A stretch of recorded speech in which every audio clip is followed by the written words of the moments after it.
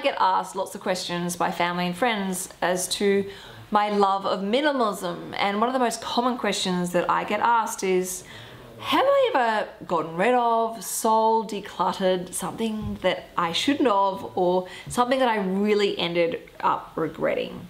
Now, Rocco, have I ever done that? Have I ever gotten rid of something that was I maybe shouldn't have? The remote control and the Angry Bird. The remote control and the Angry Bird toy. So yes, I definitely have had a few minimalism mistakes and decluttering disasters, and I wanted to share them with you so you can see the warning signs of when you go a little too extreme. So the first thing that I probably shouldn't have, I don't know what I was thinking, is I accidentally threw out the remote control. When I say accidentally, it's not like it accidentally got picked up in the bin. I literally threw it into the bin. For some bizarre reason, I don't know what I was thinking about at the time, but I thought I had a duplicate television remote control, and I said to myself, oh, I don't need this. Why would I ever need a duplicate? I'm a minimalist. And I proudly threw it into the bin. Anyway, a few weeks later, when I went to turn the television on, because I don't really watch much television at all, I realized we had no remote control. I had to go and buy a universal remote control. Now, if you've ever had to do this, you'll know that it can be quite complicated in reprogramming a new remote control to your television. So I had to get someone in. It ended up costing quite a bit of money. And that was definitely one of my minimalism mistakes. So when you are decluttering, make sure you double check that it is definitely a duplicate and you're not throwing out something that you really should be keeping. The second area where I probably am a little too strict with minimalism is stuff in my kitchen. I literally have 8 plates, 8 bowls, 8 glasses, 8 sets of cutlery, and I have a limited number of serving platters. So often when I have friends over and we're doing like a cheese plate or we're doing canapes, I have a limited number of serving platters to work with.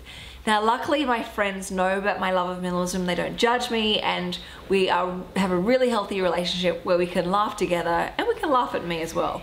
So often when my friends will be helping me in the kitchen, they'll say like, where are your other serving platters kept? And I have to explain, no. And they're like, that's all you've got, isn't it? And I have to say, yes, that's all I've got.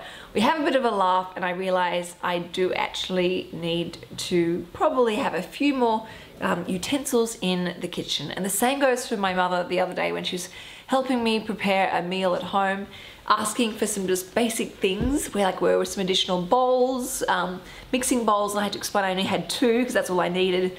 She was slightly disturbed, horrified, and confused. But you kind of need to roll with the punches. And often when I go to a friend's house and we take a platter with us of like a fruit plate or some cheese and things like that, I have to always say when we're leaving, do you mind if I take my serving platter home? And that's because we don't have many at home to rely on as a backup.